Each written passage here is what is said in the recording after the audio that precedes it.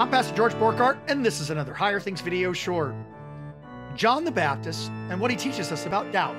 That's the subject of today's Higher Things video short. Like, subscribe, ring the bell, get the app, donate. If you love what we're doing in Higher Things, like our videos, subscribe to our YouTube channel, ring the bell for notifications. Get our app. It's available on all major platforms, and donate. Your tax-deductible gift to Higher Things keeps us filling the ears of youth all over the world with the saving power of the gospel, and we all need this gospel in these dark times. The third Sunday in Advent gives us doubt and John the Baptist.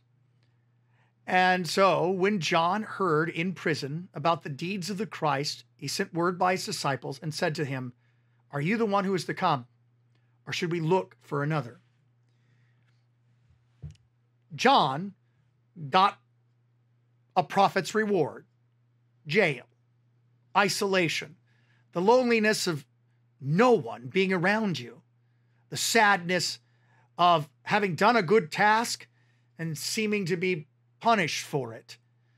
He wasn't going to get out of prison. He would die by the whim of Herod's daughter. And now he sends his disciples to Jesus with the question, "Are you the Advent one? Are you the coming one? Or should we look for another?" Lots of ink has been spilled on this, and we're not going to get into whether John's doubting or not. I don't think it's really the issue. What he does with his question is the issue. John, you could make an argument, couldn't possibly doubt. He saw the Father's, heard the Father's voice. He saw the dove descend upon Jesus at his baptism. He knew Jesus to be the Lamb of God who would take away the sins of the world. He knew Jesus, exactly what he is, and he preached and proclaimed him. The sandals of whom I'm not worthy to stoop down and untie. He also had said, he must increase, I must decrease. Now that happened. That's a horse of another. That's a whole different ball game. When you're diminished, it can rattle you. And everything about his life would appear that there is doubt. He sends his disciples with the question, "Are you the one to come, or should we look for another?" He's going to die there. But like I said, that's not the issue. The issue is where he teaches us to send our questions. We're in the Advent season, and with Advent, our eyes are fixed on the coming of the Lord. We take a hard look at ourselves, the rough valleys of our life we fill up with his words, the mountains of our life we let his law knock down, so that we could be better prepared, so that he could make us better prepared for his coming. And so we take our doubts, we take our despair, we take our questions, not inside ourselves, but to Jesus.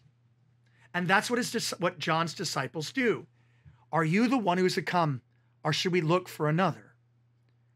And Jesus answered them, "Go tell John what you hear and what you see. The blind receive their sight, the lame are walking, the lame walk, the lepers are cleansed, the deaf hear, the dead are raised up,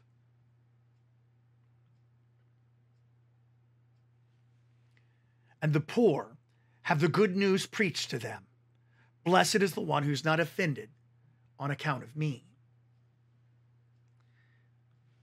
And this is such a key. John, whether he's doubting or not, directs us to Jesus, and Jesus directs us to his work and his words. What he's doing for us, everything that he's doing for us, is to save us. Everything with his holy life and his bitter sufferings and death is to call us out of our sins so that we could be saved in him.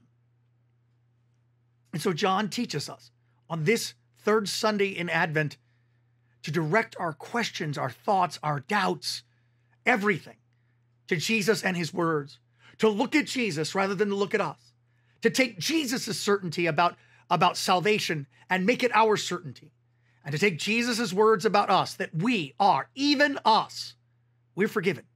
Take that to the bank. You see, because that's what saves. And the only way to truly be ready for Advent, the only way to truly be ready for our Lord's coming Christmas, is to have Jesus's words be the final say, because the one who's truly prepared is the one who knows who they're waiting and watching for. Think about it. I'm Pastor George Borghardt. Let's follow John the Baptist as pointing to Jesus. And this has been another Higher Things video short.